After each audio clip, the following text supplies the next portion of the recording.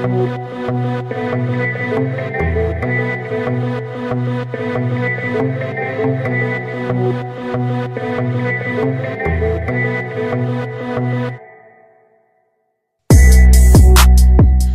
back, Offstage Radio. I'm your gracious host, Chris Schnabel, and we are back. Man, Kendrick Lamar, dude could do nothing wrong. He is so great. I absolutely love me some Kendrick Lamar. Shout out to my friend Chandler Williams for getting me out of Kendrick Lamar all those years ago when he was first coming up Section 80 High Power. So we have a great podcast for you today. Great podcast episode, whatever. However you're listening, we have a great episode for you today. Basketball episode. Shoot some hoops. We have from the Horse podcast, Mike Schubert and Adam Mamawala. They're going to be joining us to kind of talk about their podcast, talk a little bit of basketball. And then we have Jackie Gemelos, who is a WNBA player. She played up in Europe. She great basketball player and a great mind. For people that might be going through something, because she went through a lot. She had a bunch of injuries on her knees in college and in high school, and then had numerous surgeries after that. So her journey from being this star high school player, college player, going into the going into basketball following that, and her journey is just incredible. So she was an incredible person to talk to. We got these guys coming up. Basketball episode, you know, Gonzaga, they're all about their basketball. #1 team in the nation. Hopefully when this comes out, so still I really hope they don't get upset from now until then, because I'll be really upset. And then if you call me, you're like, yo, are you upset? I'll be like, yes, I am upset. We're in the home studio again. I know we're bouncing back and forth. We're trying to keep more consistency, maybe the home studio a little more, but definitely check out iZag Radio. That's where we usually were. The last couple weeks we've been in iZag. Check out Dan Cummings if you didn't get him last week. Jamie Roots, he retired. That's two people retired after coming on the show. So Jackie, Mike, and Adam, be careful. You might be considering retirement now that you came on my show. It just must be me. You know, you come on my show, you retire. That's just how it goes. So we got a great episode coming up. Definitely stay tuned. I'm going to stop rambling and let these guests come on and let them talk about this stuff. So we'll see you. We'll be right back with Mike and Adam from the Horse Podcast coming up right after this short break. Intermission, we'll call it. We'll be right back. Yeah.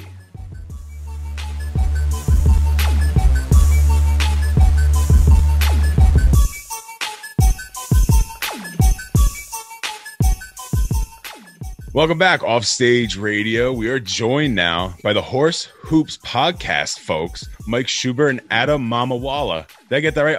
Mamawala? Yeah. Oh, you nailed boom. it. Good job. You got it more correct than I did.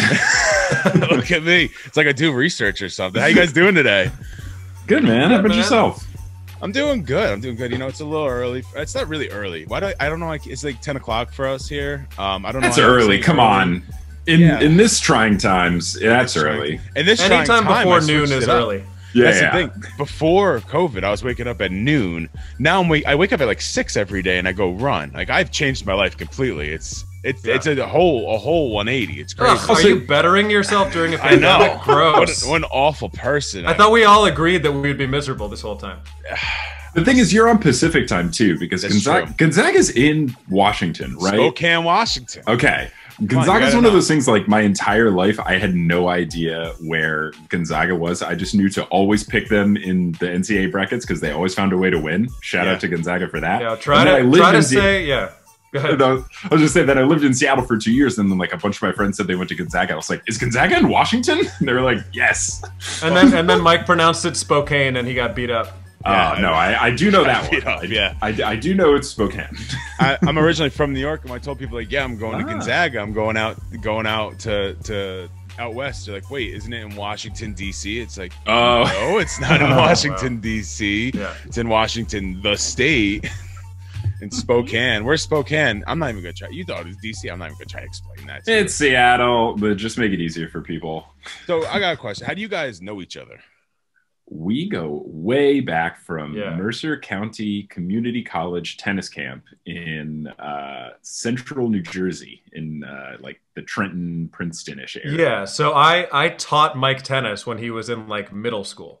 Mm-hmm. So I grew up playing tennis competitively, and that was always my summer job in high school and college. And I guess at the time I met Mike, I would have been maybe like between my freshman and sophomore year of college or something like that.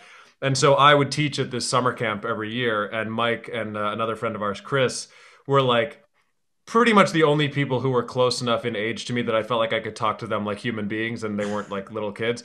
And so we kind of developed a friendship because I guess I would have been like, I don't know, maybe I was like 18 and you were 13 or something like that when we were first met. Yeah, you're 4 years older than me. Yeah.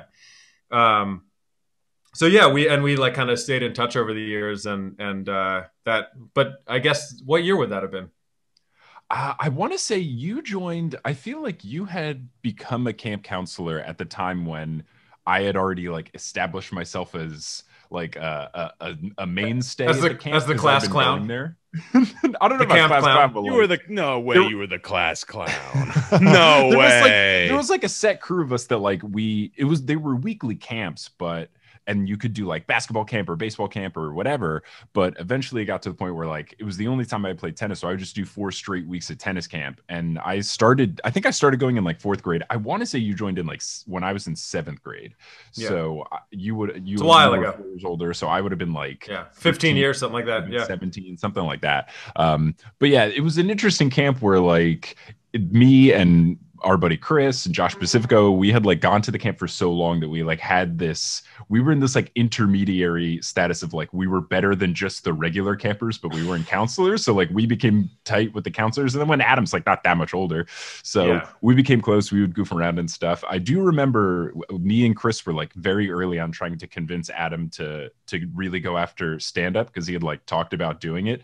And we egged him on to where he did like a stand-up set in front of a bunch of kids, which like looking back, wild situation. But did it kill? Very inappropriate. Original fan. Did you kill? Well, but to be fair though, I mean I feel like I did as well as one could do in front of a bunch of 8-year-olds, but it was like to be clear, this was not like Nike tennis camp. This was daycare with like a tennis theme. It was very much like not tennis focused. So there was a lot. I mean, there was a lot of frivolity going on.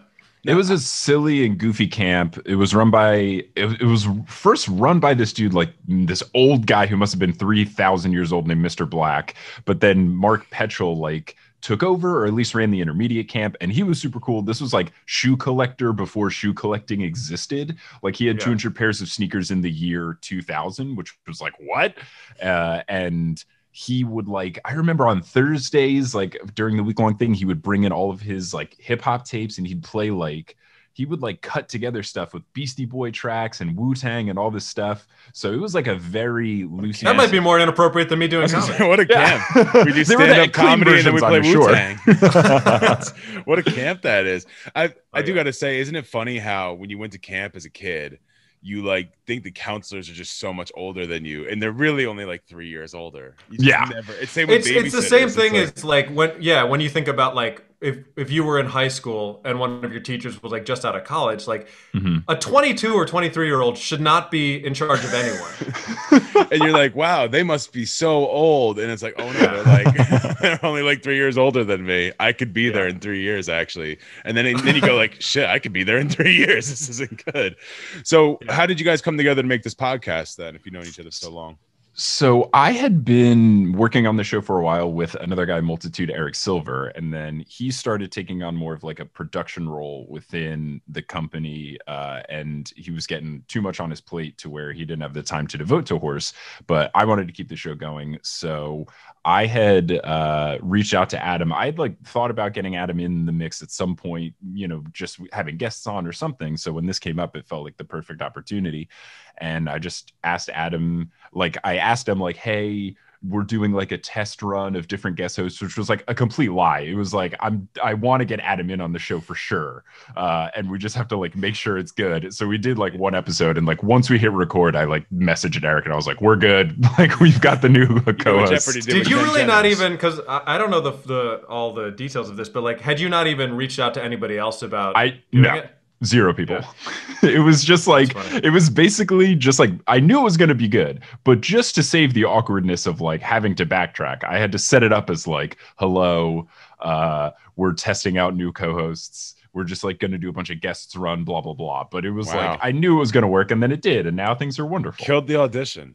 You killed the audition. And I don't know that Mike knows this, but like I kind of approached it that way too, where I was like, even I didn't assume that I was the only person you would talk to, but I did entertain the idea that like if it went well, this could be something that like we could just do in general. And also for me, like as a stand-up comic during a pandemic, like I have a lot more time for things like this than I maybe would have prior to last year. So like and also like Mike and I have stayed friends over the years. We've gone and like visited that other guy from tennis camp, Chris, like in Boston, and I think just like the way that we communicate and like the rapport that we have lends itself to a podcast being good. And now, do you guys have tennis backgrounds? What's your basketball background like? Who I started playing ever since I was like 5, just like when you play every sport and then you slowly weed out the ones you don't like, or at least that's what it was growing up in Jersey for me. It was like everybody played soccer, baseball, basketball, and then summer was like up for grabs. I didn't play football because my parents were smart and didn't want me to get a concussion.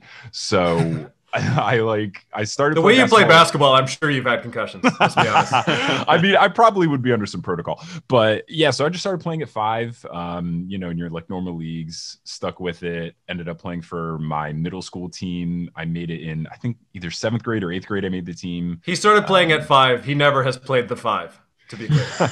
Yeah, sometimes you joke, but sometimes I've had to at least like defend the 5. But yeah, I mean, I was always really short. I was always like the shortest kid in my class until between sophomore year and junior year of high school. I had a growth spurt of 9 inches in 1 year. Anthony Davis in the house. So it was right? For my last year playing it, I played in high school and I played the first 3 years. I didn't play senior year, but like for junior year, I went through this weird thing of like they started putting me at the wing, and I was like, I've been a point guard my whole life. What is this? So it was like a weird like growing pains situation. And then I didn't play in college, but I played like intramurals and stuff like that. My residential college won the tournament my freshman year, which is pretty sweet. But then it just lived on of playing started in playing in like, at gyms and stuff. And then when I was in Seattle, actually, there's this place called Puget Sound Basketball League where they just like ran like a pickup thing every single weekend. You like pay like $5, and then they would cap it at like 12 people, so they each or 12 or 14 and they have the same people. stuff in New York, like indoor hoops and all that stuff like that. So I started doing that in Seattle. I've kept doing it here in New York before pandemic, and I've just now established myself as like a Draymond Green of like, if you leave me wide the hell open, I'll make a shot, but I'm also mainly just going to play a lot of hard defense and be incredibly annoying. Love to have on your team, hate to play against guy. It's funny you say they had the growth spurt, because that's how like some of these centers are so good, because they play point guard their entire life, and then boom, now they're 7 feet tall. Well, the original was Scottie Pippen, and now Anthony Davis is the same way. Yeah. But yeah, like I was always basketball first. Like I actually didn't start playing tennis. Ended up being my best sport, but I didn't start playing until like much later along. Like I was in like middle school before I started playing. So growing up, I was like completely obsessed with both playing and watching basketball. Like if you've heard the podcast at all, Chris, like I grew up in the Chicago area like during the 90s. So my entire life was that Jordan team. But yeah, so like I grew up, I was pretty good. Like I ended up not playing in high school.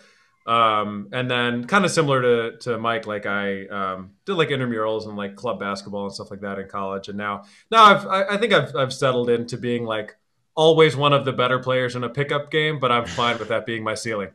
Yeah. I'm a real Lamar Odom type. I'm a lefty. I can shoot from the outside. I can drive. Very much like Barack Obama, I have no right hand, and as soon as people figure that out, I'm screwed. But like people always lean on your right hand, just assuming you're a righty, and I've scored so many points just based on that. I do like the comparison. You're like Odom and Obama, the two big O's in basketball. Put them together. The two big O's, one of whom visits brothels particularly more than the other one. Yeah, a little bit more than the other one. So when you guys are coming up with an episode, how long does it usually take you? Do you guys script a lot of it? Is a lot of free form? How do you kind of do that? I mean, very briefly before we record, we'll touch about like what we'll touch on what we're going to cover, mainly in the full court press section. The other stuff, whoever for that episode has 3-on-3, which is where we rank like the 3 best and the 3 worst of any given category, or whoever has that actually happened. The other segment where it's like a history, this wild Shaquille O'Neal story, or the time Sue Bird was on fire and did this. So that kind of stuff will give a little bit of a heads up to make sure that like they're not the exact same thing, or it's not something we've already covered on the show. but not usually. We try to keep those secret. But then right before recording for Full Court Press, it's like, hey, let's talk about this Kyrie tweet. Let's talk about what Shaq said on TNT. Like, let's talk about this funny thing that Jamal Murray did, whatever it is. So I'm sure none of it is ever like scripted. Okay. Nah, it's just very quickly like, here's what we should touch on. That'll go for like 5-10 minutes, and then we record. Usually recording is like, we'll have an hour and 15 minutes worth of audio, and then our editor Misha Stanton chunks that down to like between 50 and 60 minutes, and then that makes the episode. Oh, so not I can't the episode. No.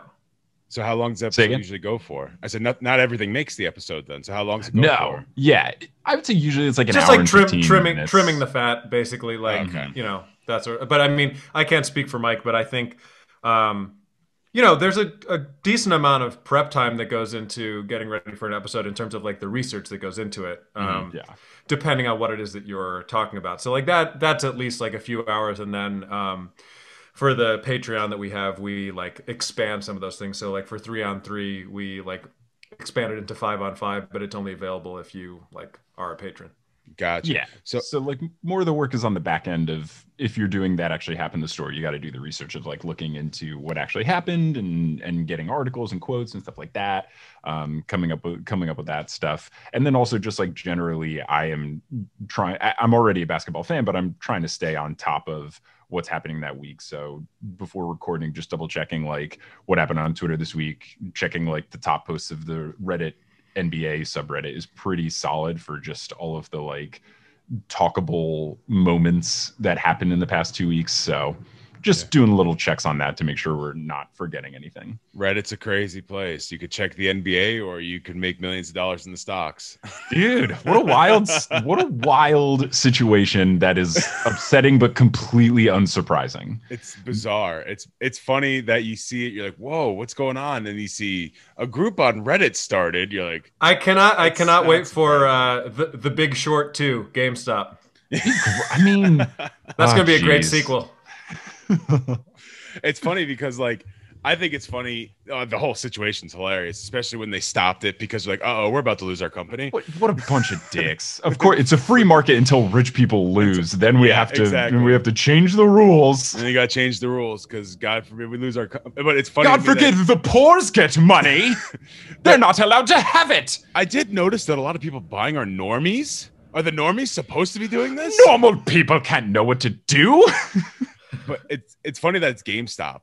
Like, oh yeah, of all the things, of all the ones, the thing that we all hated all of our lives because we tried to sell our old games and they'd be like, I'll give you this piece of lint and a nickel.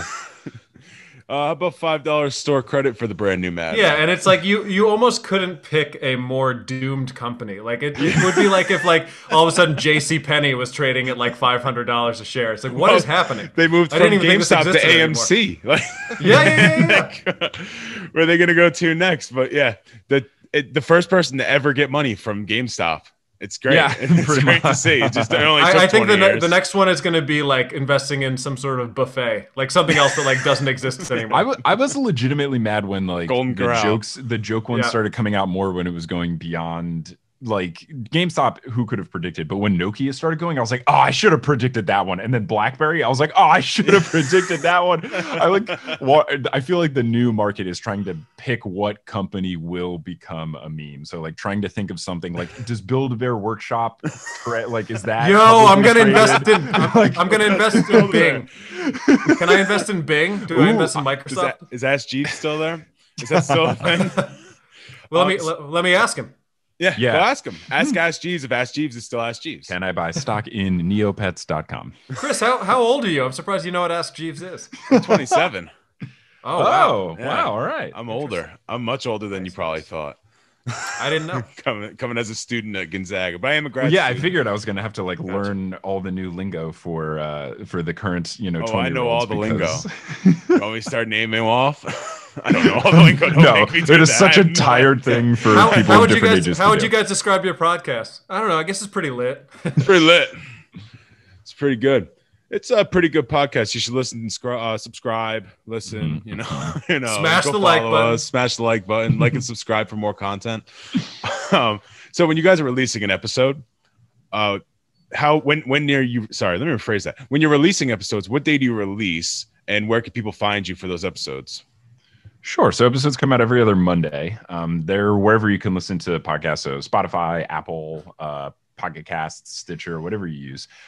We usually record like the Thursday before an episode comes out. Of course, all NBA news seems to take place between Thursday evening and Sunday evening. Of course. To the point where it's like a running joke. Yeah. We've been very lucky in that we have recorded like just after the Russell Westbrook trade happened and then the Harden trade. Like by some grace of things changing, we were able to not miss the boat there. But yeah, so we release them every other Monday, and yeah, wherever you find your podcast is where you can listen to them. Awesome, Mike, Adam, thank you so much for joining us, and we'll be right back on Offstage Radio.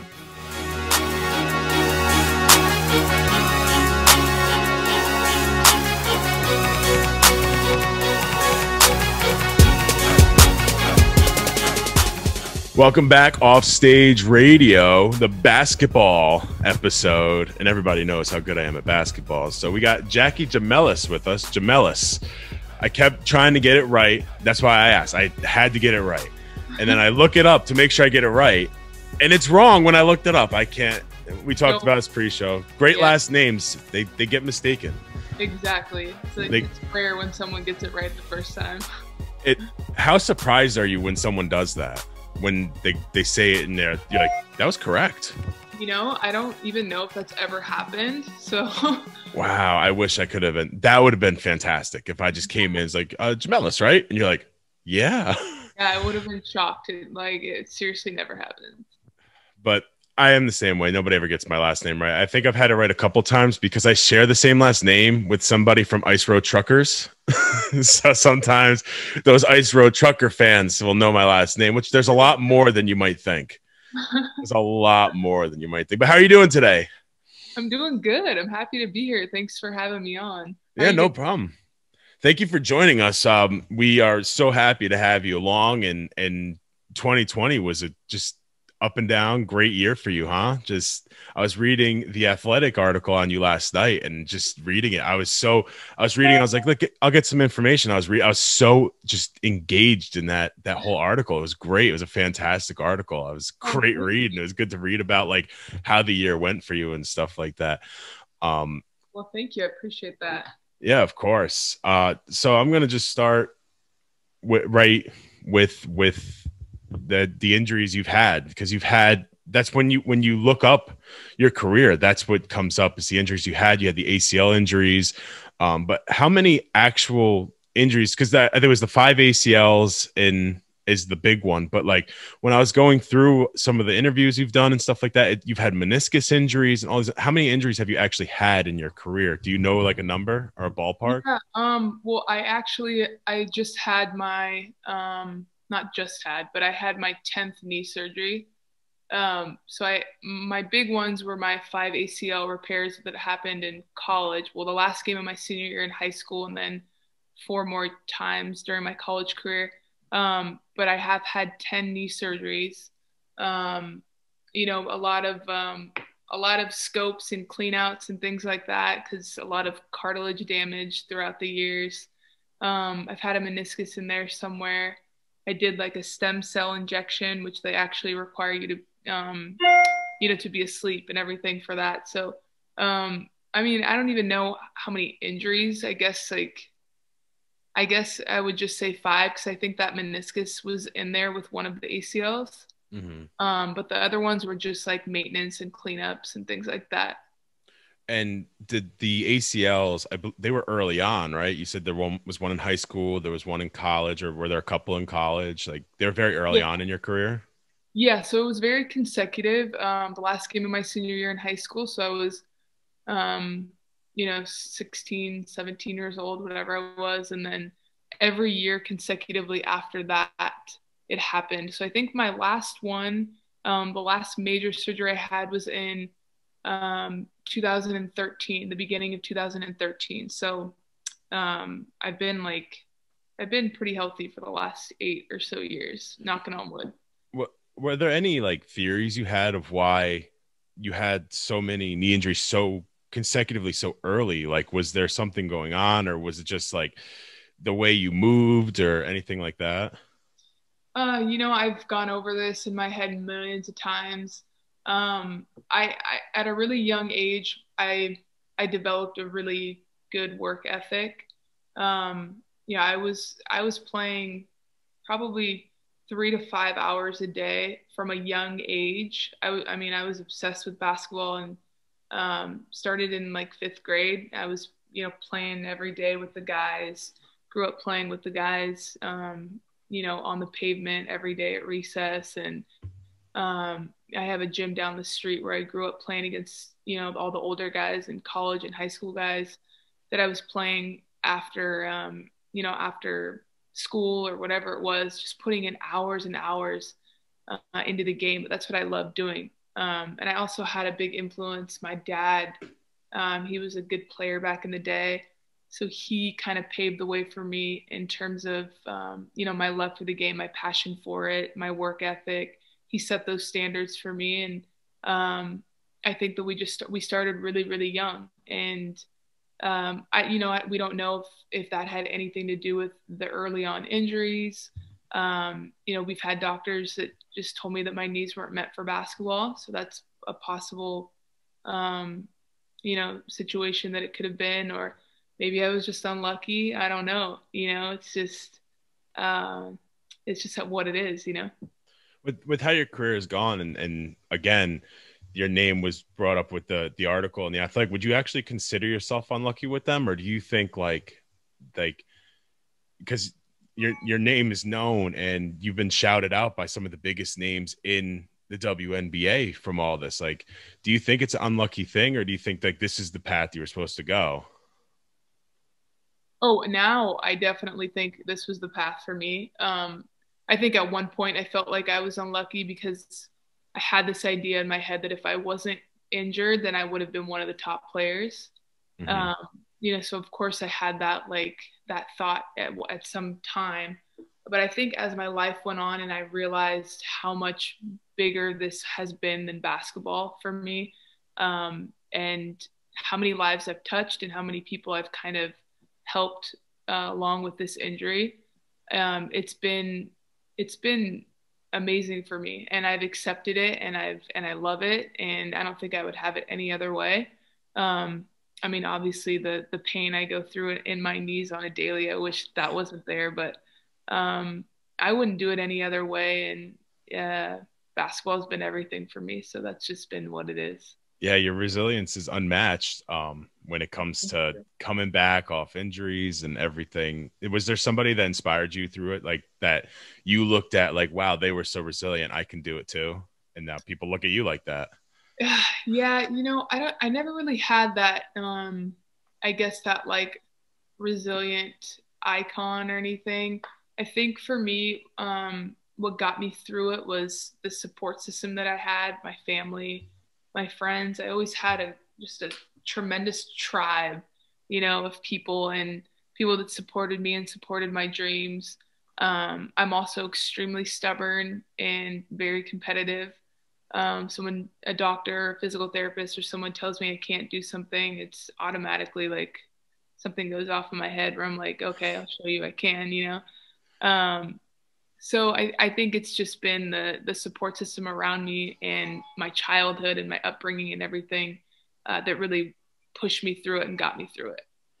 And you had so much success in high school, and then you had success in college, got drafted, and then you had to end up going overseas. At the time, did you feel like how was that mentally for you? Because you got to your goal of getting drafted, and then you have to go overseas to try to get back into the league.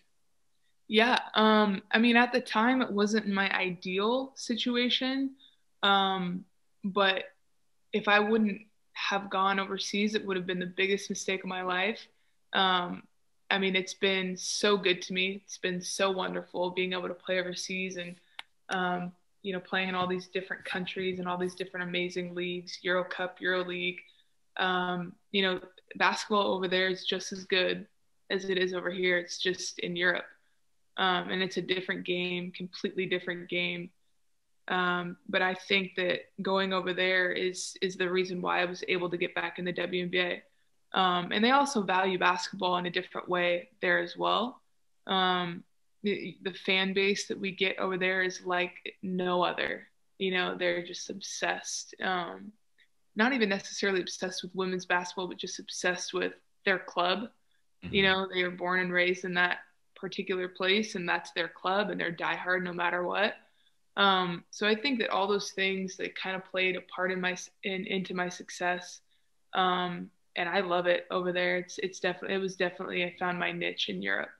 Now, what's that process like? So you get drafted and then you get cut, and you're like, how do you come up to the decision of, all right, now I'm going to go play in Europe? How do you find the team? How do you figure out that's what you want to do?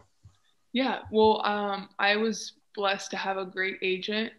I shout out to Allison Gaylor. I've been with her. I was her first client. Actually, Lisa Leslie was her first client, but this was after her playing career. So I actually started off with Allison. She was younger than me at the time when I chose to go with her. But she had such an amazing reputation. And you know, I knew that her future was going to be super bright, and we connected on a friendship level. So, her expertise and just knowledge for what to do as an agent, she was able to place me in Athens, Greece, and that's my heritage. My dad is from Greece, so I was able to obtain a Greek passport there. So I was a dual citizen. Played in Greece as a Greek player, so I didn't count as a foreigner. And then fast forward, I played in Europe as a European, not as an American, and that's extremely valuable because I am American. So because of that, you know, I was able to kind of really jumpstart an amazing career overseas in Europe. And going back to playing in Greece, you played for the Greek national team. Now, was that a surprise to you, or were you expecting, like, I think I'm playing so well, they're going to give me a call because now I'm a Greek citizen through all this?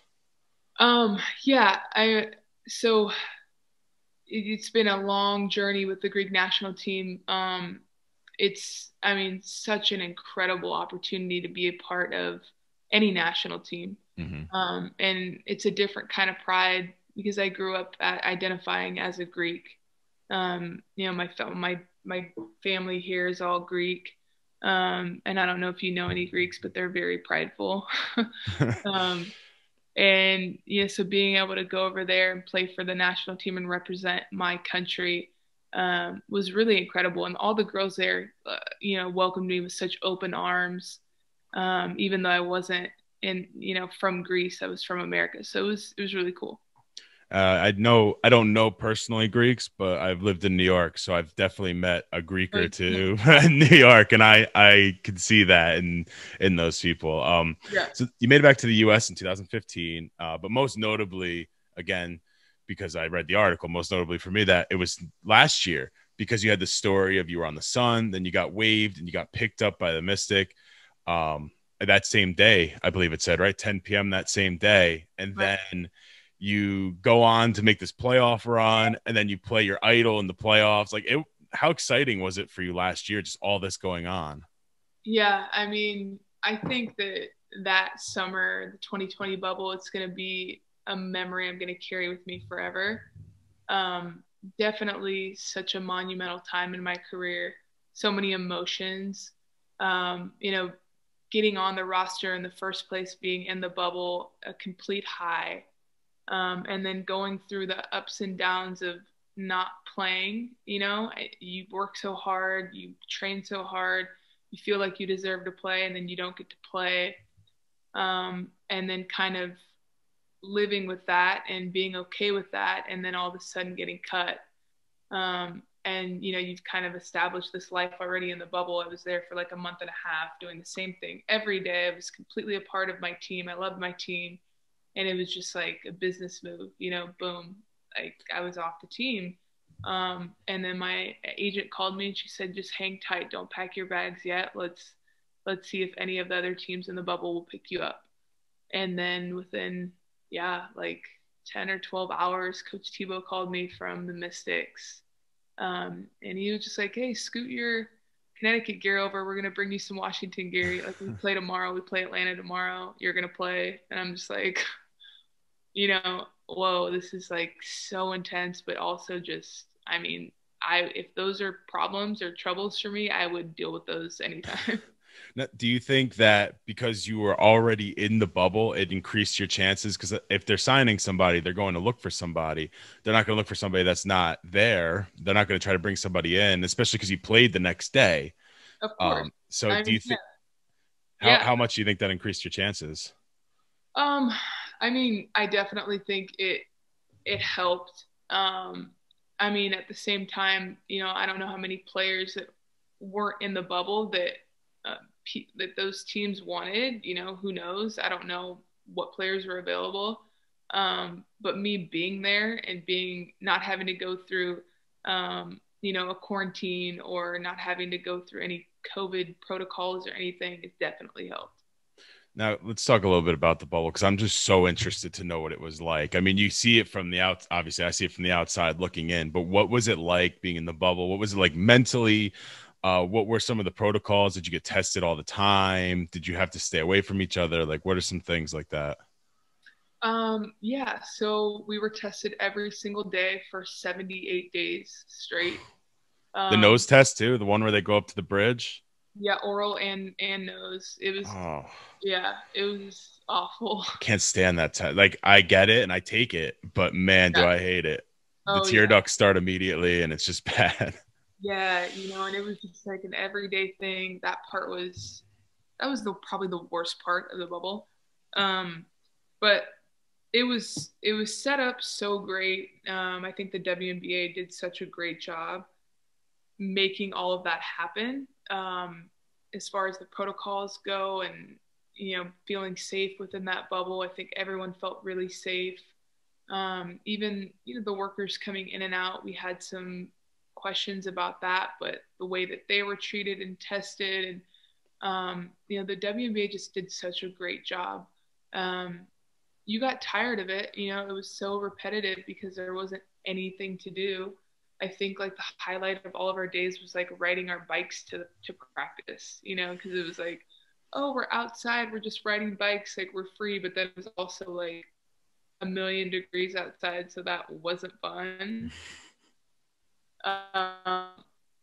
But being able to be around greatness every single day from when you wake up to when you go to bed, for me it was a treat, and I felt like I'm kind of the type of person that's really made for a bubble because I love basketball, and all you do is eat, sleep, play basketball, recover, and then you kind of just hang out with the girls that are around, play games, play card games, and just talk. And I loved it. So it was amazing to me.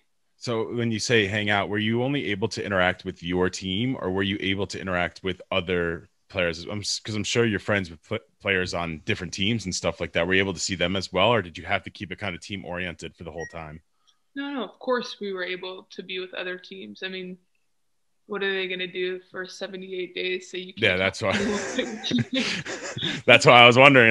That'd be awful. Yeah, no, absolutely not. We, I mean, you have to realize too, we were in the same hotel as our coaching staff, same hotel as the referees.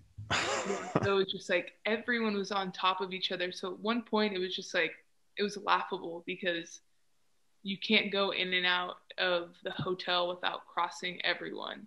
So like if you were upstairs drinking with your teammates, every coach downstairs knew, but it's also like, we're adults, we're going to do as we please, but it just sucks we had to do it every day in front of them, Yeah. Did that kind of feel like when when you were in high school and you went on like a road trip and you knew the coaches were down the hall, but like you still did it anyway?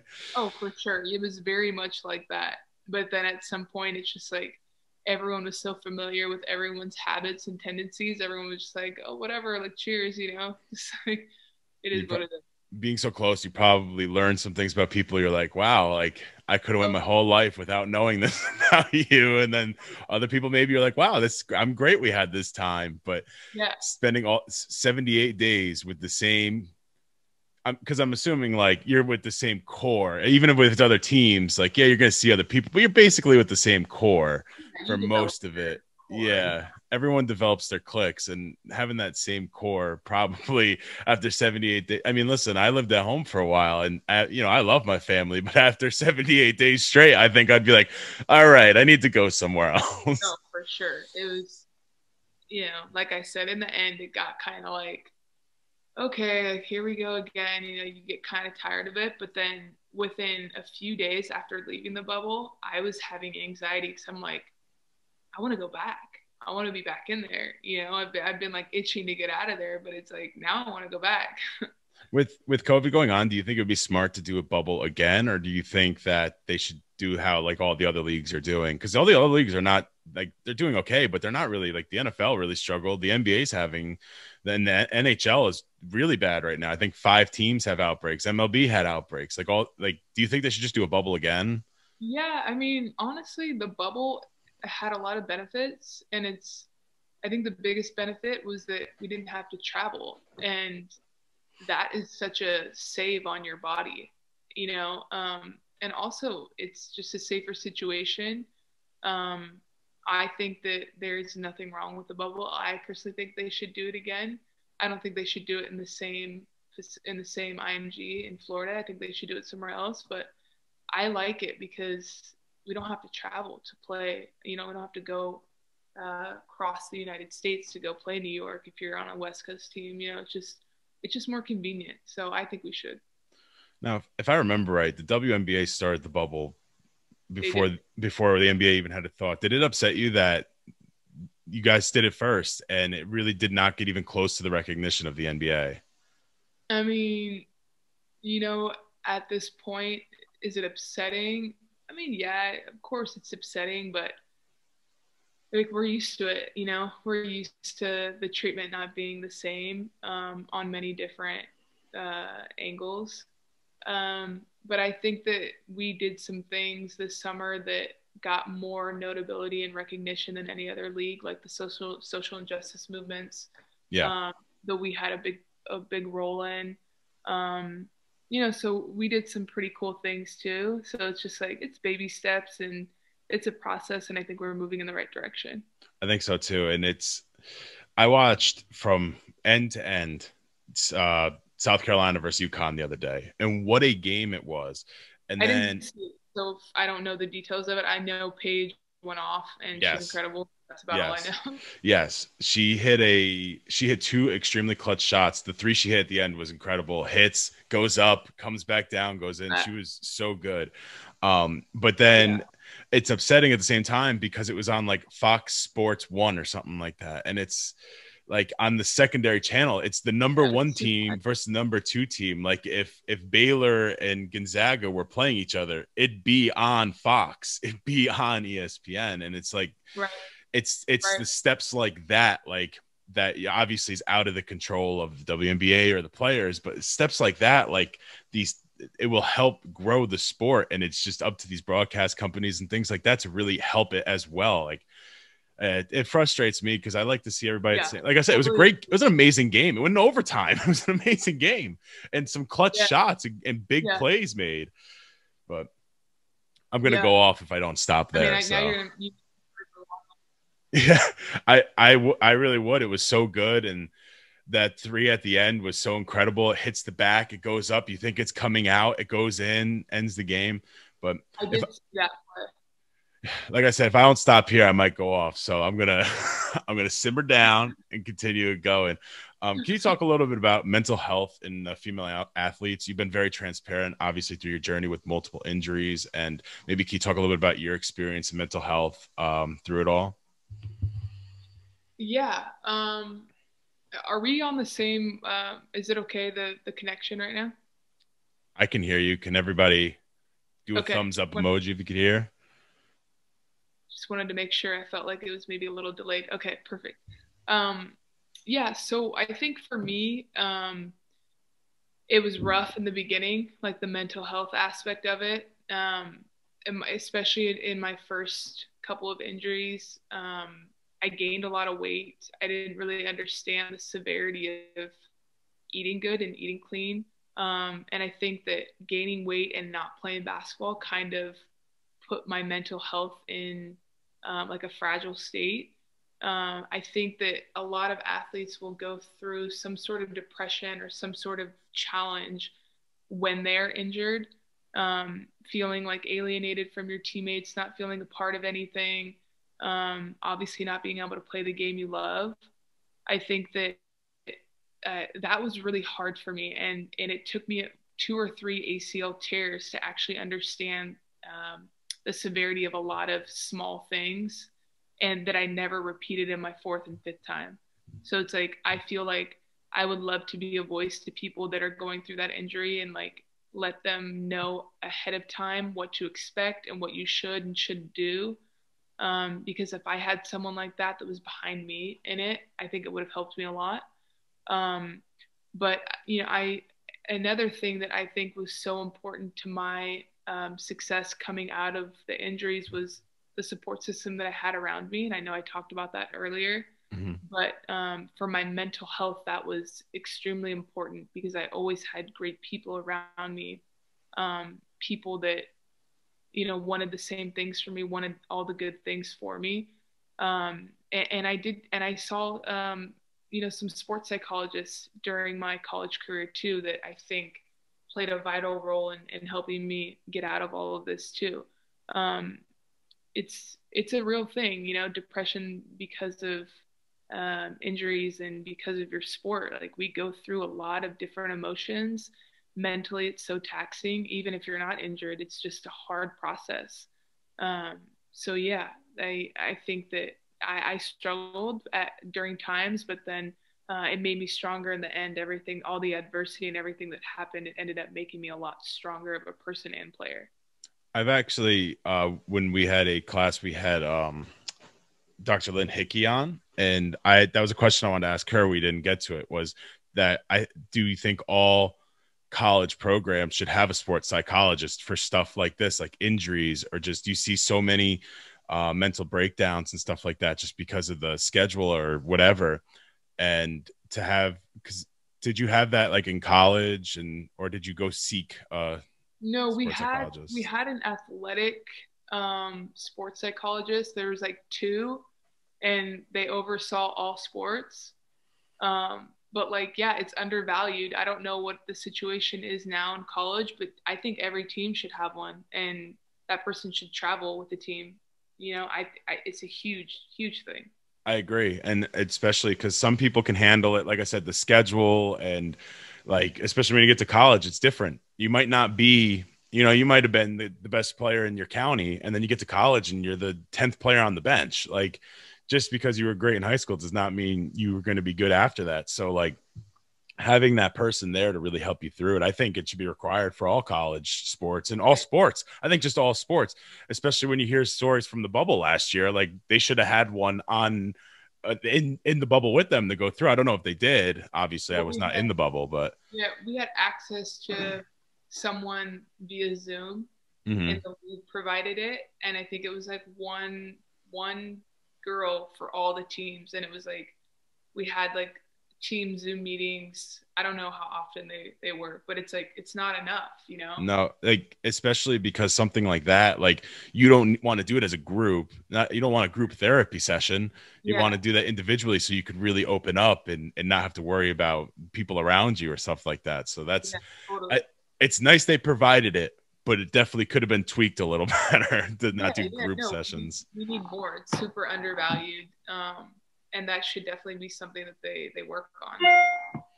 So let's switch it up really quick. You have a brand called Overcome that you started a couple of years ago. What sparked you creating that, and what does it mean to you?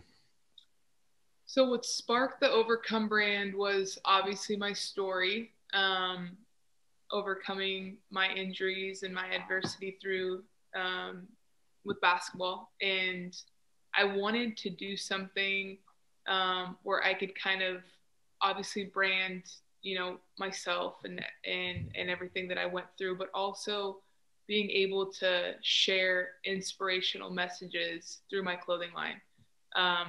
Growing up going to college in LA, and you're so much involved, and like you see so much fashion and so many people that I was around had their own clothing lines and they were doing their own thing. They had their own brand. And I thought it was just so cool. I always loved that.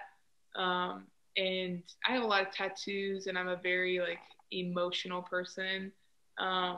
So I think starting a clothing line for me was perfect, and it made sense for all the traveling and stuff that I do, like being able to have an online store and be able to kind of tell my story through my merchandise it's been a lot of fun for me, and it's been just like a super cool hobby.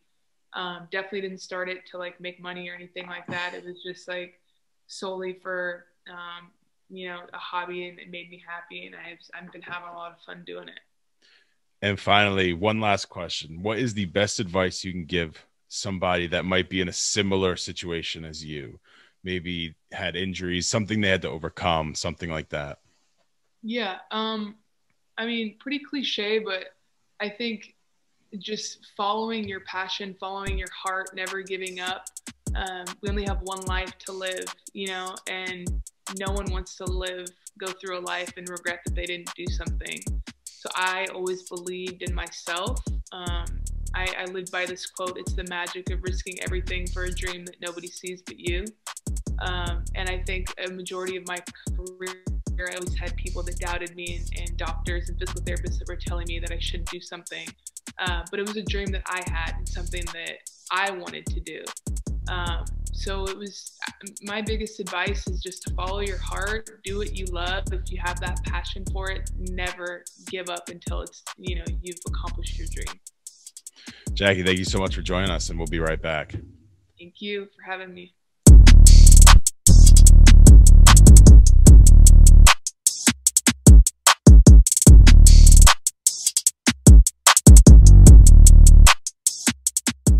Mike and Adam were great guests, but Jackie's story is so good.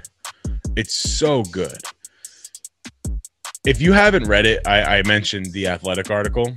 Definitely go check that out. There's a whole article about her in the bubble and the night she got cut, and it's kind of all condensed into a story. It's so good. And there's great interviews and stuff with her as well, including this one, but there's other great interviews. Definitely check out her story and follow her on whatever social medias you can, because her story is really good, and she's going to be doing great things. So definitely go check her out if you haven't already. And as for the Horse Podcast, it's called Horse Hoops. Go check that out. I know I keep calling it the Horse Podcast. It's called Horse Hoops.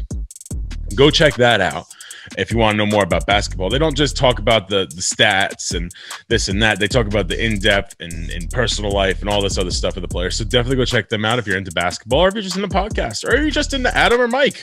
Whatever one comes first or second or third, just go check them out. Go check them all out. And check us out at off.stage.radio on Instagram, at offstage radio on Twitter, offstage radio on Facebook. I think it's facebook.com/offstage radio, schnabelproductions.com/offstage radio, YouTube/XZZR. I'm just kidding. But if you look up Offstage Radio, you'll be able to find us. If you can't find us, just go to Offstage Radio on Schnabel Productions. We're definitely on there, so check that out. Oh, I just said too much, and I did not say it in the correct order, so whatever. Definitely join us next week. Get the new episodes. Make sure if you go on and subscribe, you hit the little notification. Now I sound like a YouTube ad, but I'm going to sound like a YouTube ad for a second. If you hit the notification, you get notifications of when we go. Our new episode comes out. They come out 7 o'clock Pacific time on YouTube and on all the other streaming devices. So you can definitely get that. And we are also on iHeartRadio, something we have not promoted a lot, but we're on iHeartRadio. So if you have iHeartRadio, that's the #1 podcasting site. Go there and check us out as well. All right. Thank you for joining us. Replay this if you want some good inspiration. Go ahead and check out old episodes. We have a bunch of old episodes. They're all archived on the website. Go check it out. I've been Chris Schnabel. This has been Offstage Radio. Later. Deuces. Bye. Boom. Little Antoine Winfield for you. Ooh.